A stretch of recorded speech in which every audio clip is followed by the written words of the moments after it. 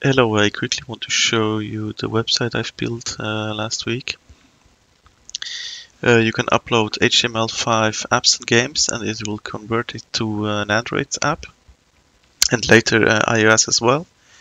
It uses capacitor and it does that all on the cloud. So we just have to upload a few files and it will build the whole app for us. So we will just get started with an example. So we make a new folder, my app or my game or whatever. Open it with Visual Studio Code. We have to have a www folder and the index.html file. That's the requirements. So I will really quickly make a simple app. Just hello from my new app. Okay, that's it. Now we have to convert that to a zip file. So www send to zip. Now inside that zip you have to make sure that you have the www folder and the index file. Then let's go to the website. First of all we have to log in via GitHub. Let's do that really quickly. Okay, now I'm logged in. I will choose that file. PC, desktop, scrolling down, my app, then here W folder, the zip file, upload it, then it says the file is being processed. Now we can manually click get status to see the status of all our builds.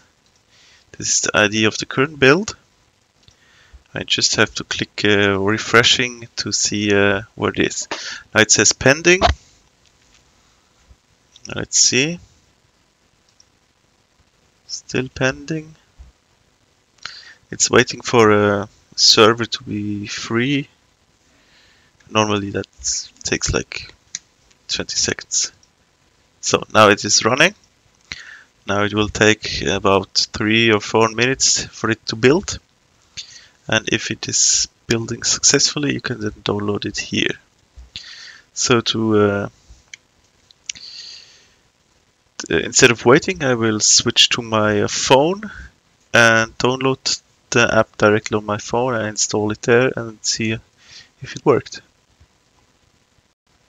Okay, so now I'm on my phone and I will just get the status. Oh yes, it has been built successfully. It took just about 2 minutes. Now I have the build which I can download. I quickly click on download. Then I open the files app, click on downloads. I see the app.zip file.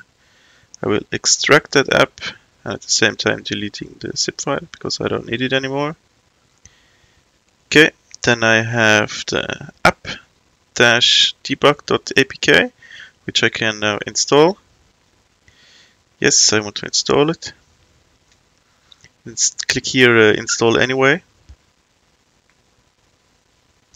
Then the app was successfully installed and we don't want to send it for scanning. And then if we go to our apps, it is here. It's called app name.